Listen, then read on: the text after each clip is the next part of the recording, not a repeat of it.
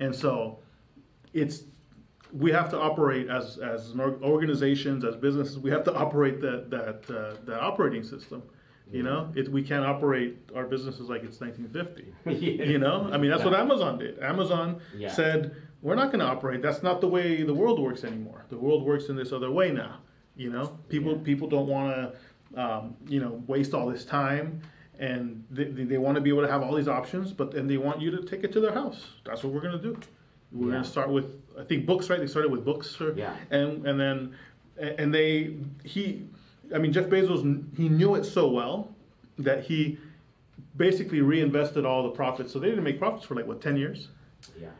And so because he was building his brand, building recognition, building awareness, and he understood that that's the way that he was going to basically build this force that was going to be a dominant player.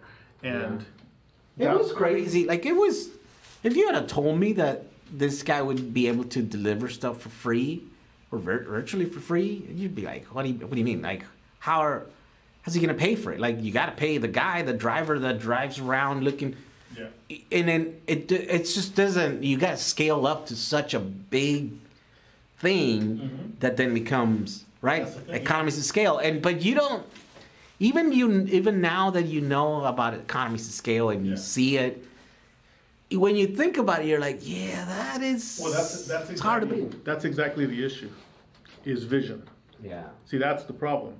So it's kind of funny that you mention it, because it's almost like on a conscious level we know it.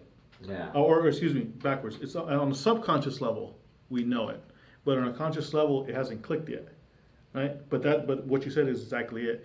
He had the vision that spread out further beyond what other people can see, where he knew that once you gained a certain economy of scale, you'd be able to. It would make sense. It would make sense.